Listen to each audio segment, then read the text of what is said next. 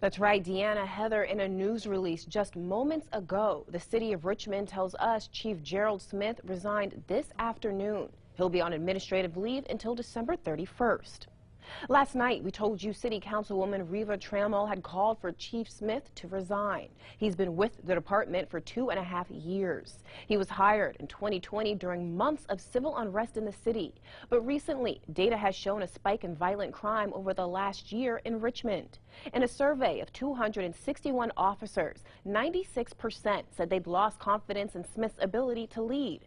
89% said they did not feel valued. Acting Major Richard Edwards has been appointed acting chief for now. Edwards joined the department in 1999 and has served, quote, with distinction for the past 23 years. The mayor will conduct a national search for the new chief. For more details, head online to WRIC.com and join us tonight at 11. Live in the Digital Center, Alexis Bellamy, 8 News.